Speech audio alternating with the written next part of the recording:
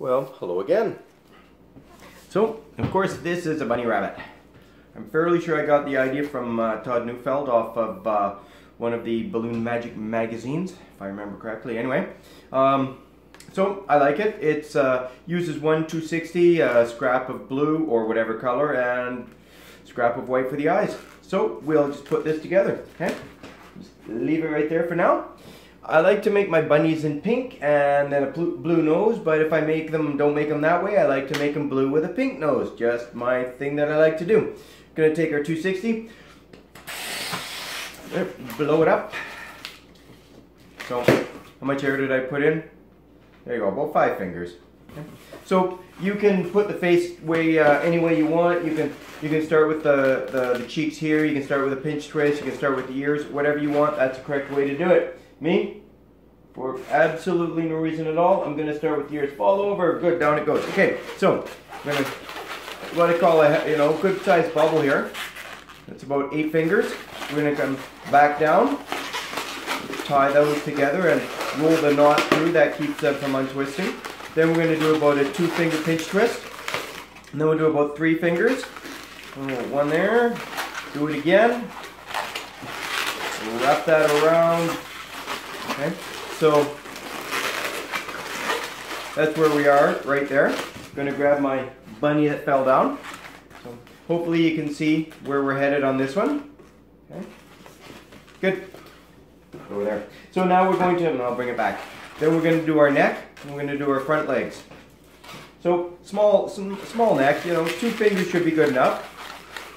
Then we'll do, I don't know, 4, 5, 6 fingers for the front legs right there. We'll do that again. Now sometimes with this one, what I like to do is I like to push right through or pull right through. That way it won't unwind. I like to make my body the same length as the arms. If you want to make it a little bit bigger, a little bit smaller, that's totally up to you. Going to squeeze, hopefully, just a little bit left there. We'll do about a little less than halfway. I'm going to twist there, and then we're going to twist again. This little bit that's left over becomes a tail. Okay. Wrap that around, push it through. Okay.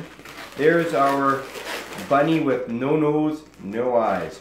So then I'm going to grab a scrap of blue. I don't need much air in it. That's plenty right there. Just okay. I take the, I purposely tied it so I have a good bit right there. Push that through down from the nose, we'll say. Bit of a pull, wrap it underneath so that that extra part that I did is right in there. I don't know if you can see it. But anyway, now we're going to take the rest of the blue.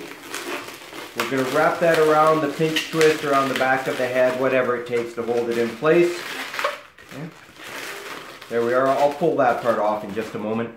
Then we're going to take our white, blow it up, once again about 2 fingers, tie that, give it a twist, try to get those eyes the same size. Those are going to be eyes, and what we do is we push that right on back near the ears, back of the head, wrap it around.